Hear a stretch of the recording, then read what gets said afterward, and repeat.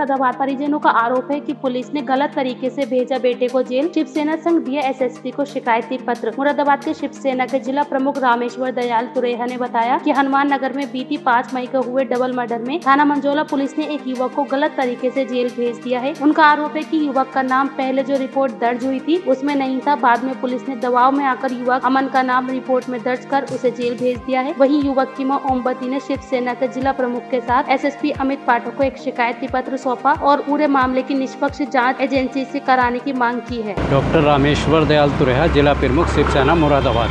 किस संबंध में आज एसएसपी से शिकायत की गई है? आज मैंने एसएसपी को शिकायत की है। ज्ञात हो कि थाना मंझौला अंतर्गत हनुमान नगर में डबल मर्डर हुआ था, जिसमें पुलिस ने अमन कश्यप नाम के लड़के को फर्जी फंसा दिया है।